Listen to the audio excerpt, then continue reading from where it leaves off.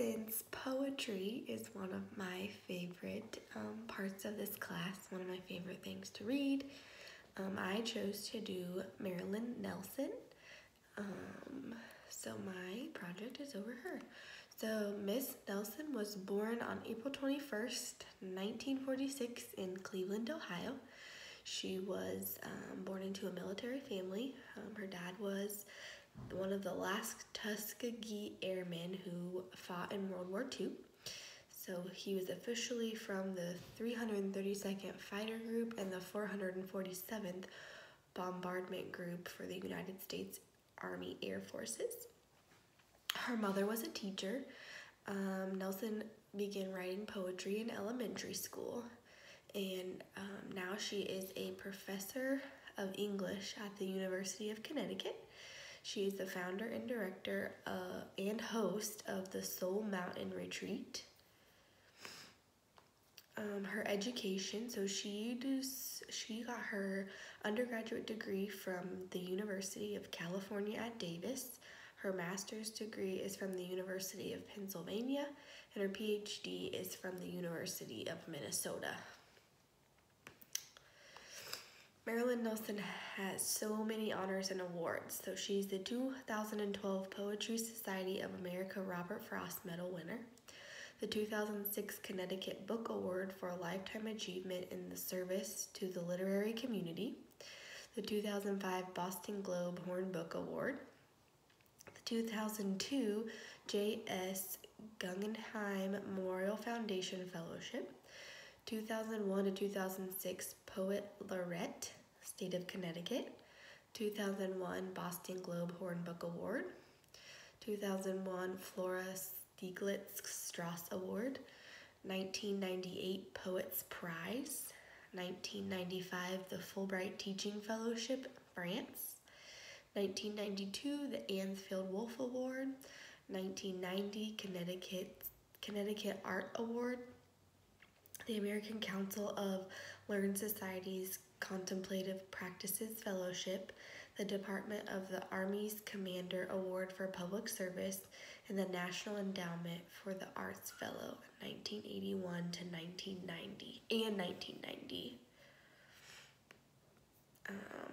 Marilyn Nelson is the author and translator of over 24 books and poems, and so I picked just a couple of her books to put in my project. So Faster Than Light, 2012, 2016, American Ice, Magnificat, 1997, The Home Place, 1990, Mama's Promises, 1985, The Freedom Business, 2008.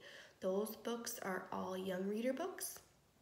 And then The Ostrich and the Lark of 2012, A Little Bitty Man in 2011, Snook Alone in 2011, and Ladder in 2006 are all early childhood education books, so elementary school.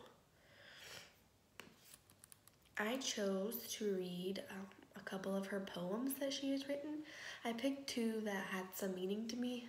I'm a mom of a daughter, and so that is important to me, and family is also important to me. So when I was doing my research, I was reading some poems that she had published, and so here is Daughters. 5 daughters in the slant light on the porch are bickering. The oldest has come home with the new truth she can hardly wait to teach. She lectures them. The younger daughters search the sky, elbow each other's ribs, and groan. 5 daughters in the slant light on the porch. Blue spring dresses like a stand of birch. Saplings whose leaves are going yellow-brown with new truths they can hardly wait to teach themselves to be called Ma'am. To march, high-heeled across the hanging bridge to town. 5 daughters in the slant light on the porch. Pomp lowers his paper for a while to watch the beauties he's begotten with his Anne. These new truths they can hardly wait to teach. The eldest sniffs. A lady doesn't scratch. The third snorts back. Knock, knock, nobody's home. The fourth concedes. Well, maybe not in church.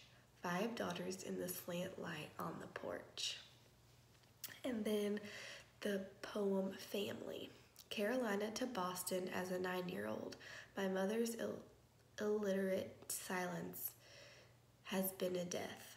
I wonder if she still labors in his fields. His sister, dutiful but cold as snow, gave me a little room in her house below. The stars with the Irish servants who hated me for the fatal flaw is my genealogy. For the first time in my life, I am at home in this bevy of scholars, my first family.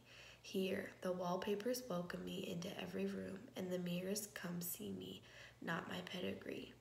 My sisters, Jerusha, Amelia, Elizabeth, but Mama's unlettered silence is a death. So I thought those were pretty special for me. So the activity that I thought would be interesting to do for older students, get a jar and then I would have this done, or I guess they could do it, but get a jar and then put pieces of paper in the jar that have things written on them, and then have the students write their own poem or story about the things that I have given them in this jar.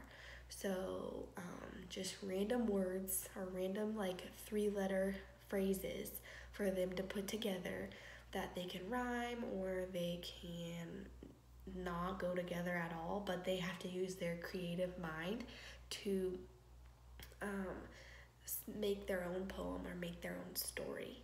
So then for younger students, I thought that we could do an activity where they could write a poem about something special to them in the shape of that. So say that their dog, they want to write a poem about their dog, then they write a poem in the shape of a dog. Or if a farm, a car, a house, they would write a poem on the outside and then make the door words and the windows words.